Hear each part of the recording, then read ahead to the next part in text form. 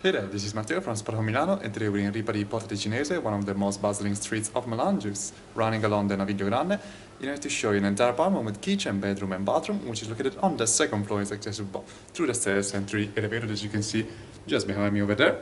So just want to begin showing you the beautiful courtyard of this classic creating building, which is very typical of Milan. We find plenty of trees and plants all around. It's actually a very beautiful view. And this is the interior courtyard, where you also have some room for the bikes if you own one.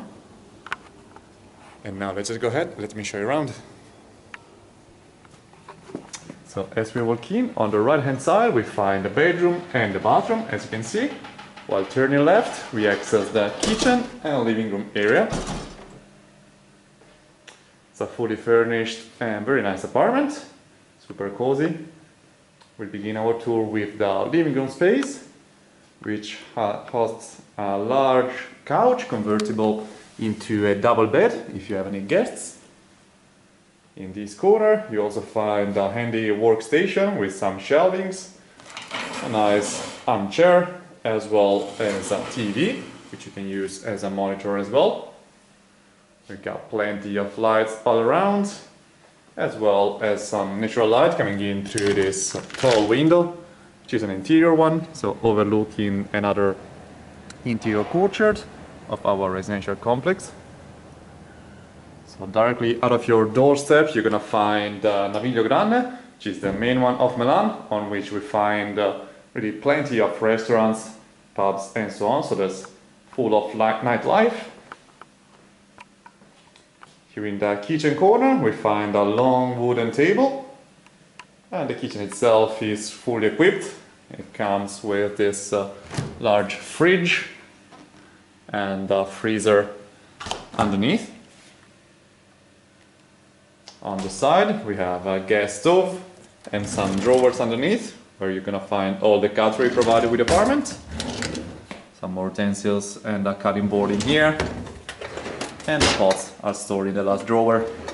There's a pull-out one as well. But on the top you've got this cupboard where you can store the plates and so on. Continuing on the kitchen bench we find a large sink, while here on the top you have a cupboard with the rack for drying your plates and some more containers. We do not have an oven, but we do find this electric one with a grill. And in this cupboard we also have the washing machine. Some shelvings in here where you can store the cups and glasses. So all of this is provided with the apartment again. Separating the kitchen from the living room, we also have this handy set of shelvings that you can use as a library. And now we can continue with the rest of the apartment. Here in the corridor, beside an additional window, we find these containers for the shoes. Well, as for the bathroom, it is very luminous, with this built-in shower, very spacious. And we find both of the toilets, so the water and bidet. And we got a little set of shelvings, including the hair dryer. And on this side you have a sink with a large mirror on top of it. And now, as a last, we're gonna finish our tour with the bedroom, which is a double one.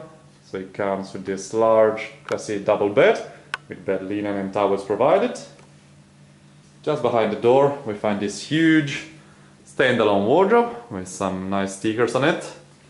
So in the first one, you find some of the utensils for taking care of the apartment and cleaning as well. So we got the rack, a vacuum cleaner and so on.